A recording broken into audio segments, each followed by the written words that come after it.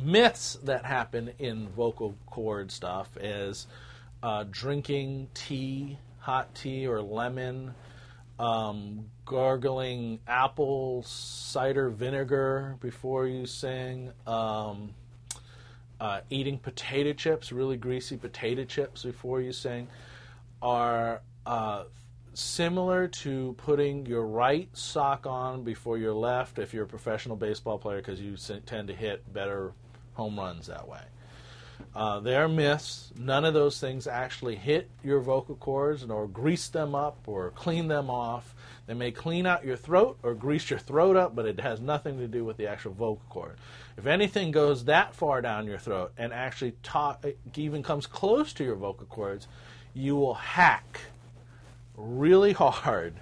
And if it does touch your vocal cord, you're probably in danger. And the last thing you'll be thinking about is singing, because you'll probably be heading to an emergency room or that sort. So those are myths. If it makes you feel better and you want to do that, that's fine. But anatomically, they do not touch the vocal cords.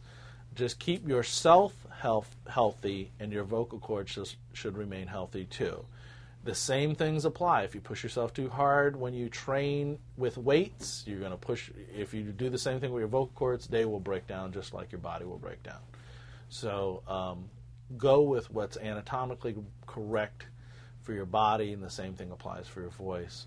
All the weirdness, if you feel better about it, do it, but it's not necessary.